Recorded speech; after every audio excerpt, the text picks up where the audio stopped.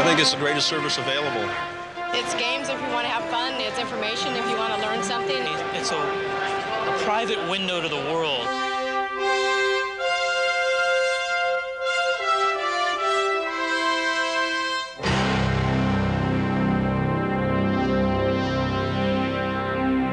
Welcome. Yes, welcome to America Online and a new era in communications. Welcome to a nationwide online network with the power, range, and ease of access to put a world of information at your fingertips. People all over America are connecting their personal computers to their telephones so they can access outside sources of information and interact with other people. I use America Online roughly 10 times a day. Mostly I use it for point-to-point email communication because I hate playing telephone tag. I find it important to communicate with a client or a customer in real time, and I don't want to have to wait for a return phone call via a machine or something else. My business associate doesn't live real close to me, so we send messages and work that we're doing back and forth using America Online.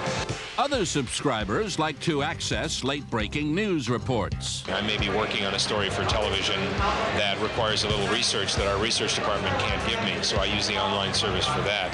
I started to use it, frankly, during the Yeltsin, during the coup in August. I found that the updates were fabulous. Well, I use it for three things. I follow my stock portfolio through the stock section. I write letters to my mother, and I also download Macintosh software.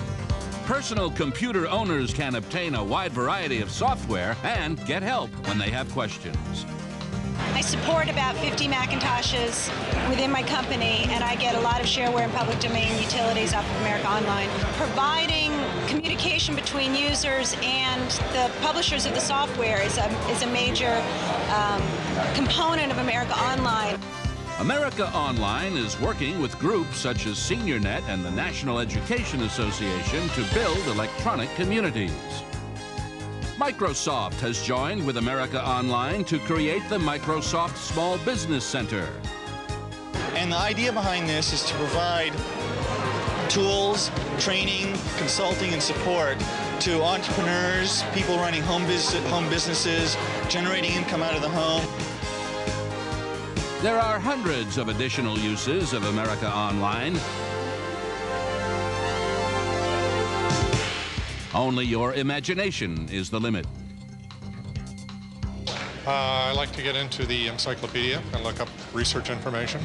We've used it for about a year and a half for prototypes of connecting school districts to databases. You can shop, you can get travel information, news, weather, sports, whatever you want. I think it's great. You know why I think it's great? Tell me.